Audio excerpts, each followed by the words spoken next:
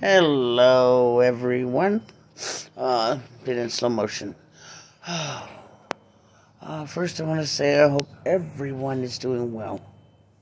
I pray that the Lord is taking care of you. Our Father in heaven has his arms around you and whatever you're going through. You know, those are really trying times right now with the pandemic and then things that are going on. Our challenges sometimes can become huge.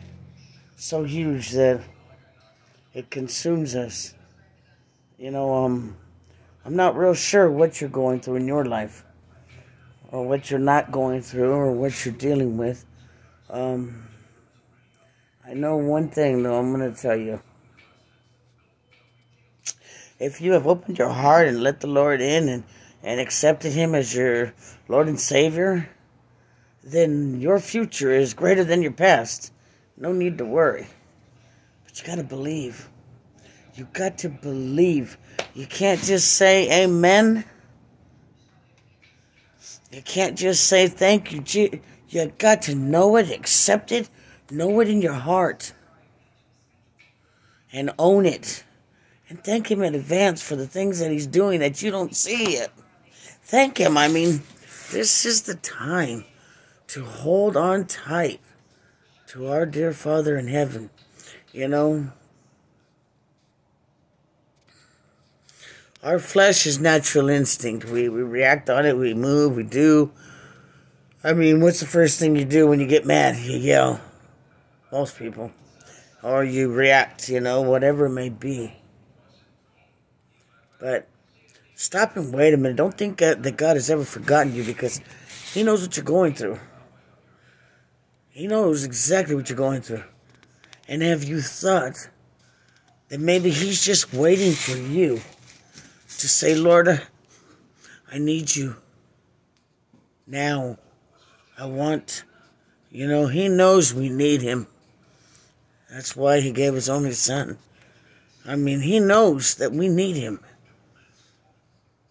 But when you want God in your heart, and you want your life to change, and you want to make a difference, and you accept it and you own it,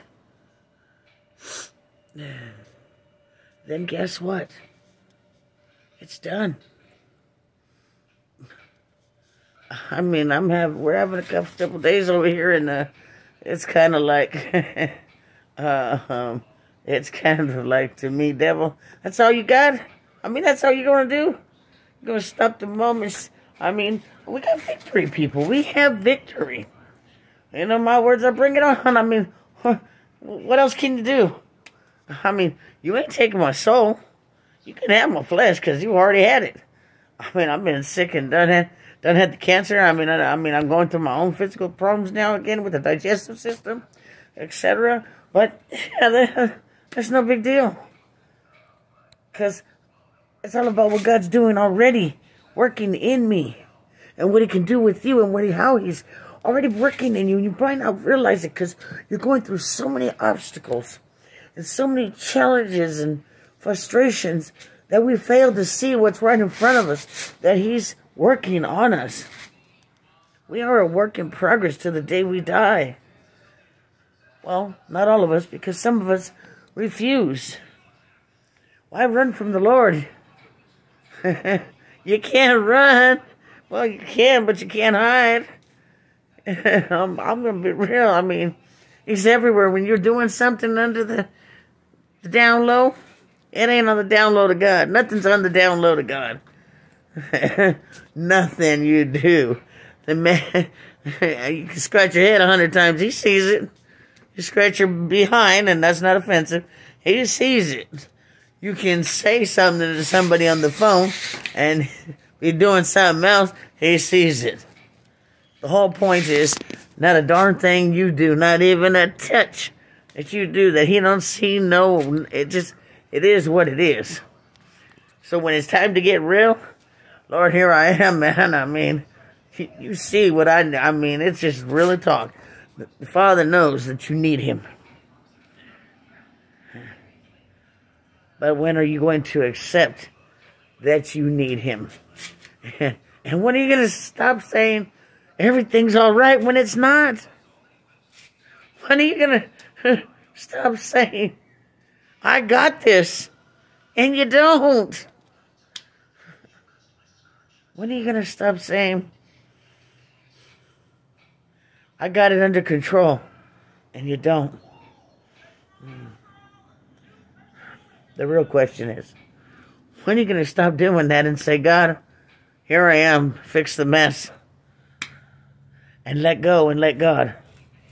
When? When is going to be the day that you say, like, I'll always remember that conversation, and you'll hear that name quite often. And Brother Joe said, I get tired of being tired. How many times you sit there on your bed at night when alone or with your significant other and say, I'm really tired of I'm tired. And then I'm tired, but I'm tired of being tired. No. When are you really tired of being tired? Of acting like we got it like that and we don't? When is the time that you let all your guards down? Because we didn't do it at a football game. We cheer everything. Cheer on God. He's got you. That's kind of like I said, tell my husband. You know, I mean, my thoughts have always been, fellowship is important. Remember this. Yes, supporting each other in times of need. Going to church, giving God. Every day we should be easily giving Him an hour or 2 hours of study or listening to Christian music for our soul. Reading the Word, protecting ourselves, putting our armor on, getting ready for the battle of the day. I mean, and before you go to bed, again. I know sometimes it's funny, but I walk around the house saying, I can feel the sense of negativity or like something. I can feel that, I don't know, I just can sense sometimes that there's not good intentions around me. And I'll say, devil, get away. Because I am God's, and He is me. He is mine. He is my Father. And I walk around the house saying that a lot, and then I'll say, the Lord is my shepherd. So go away, devil, go away. You see, but you got to believe it. You got to know it. Not here so much as here. I mean, when you really feel it, you can smile. And something I love this. My Brother John said, how you doing? Oh, hanging in there. No. We don't hang in there, people. What is it? When you've done all you can. When you've given it your all.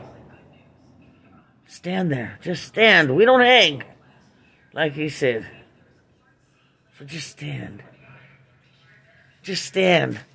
And let God do the rest. I gotta go. Y'all have a good night. But remember, He ain't forgot you. We forget Him. Reach out and love Him.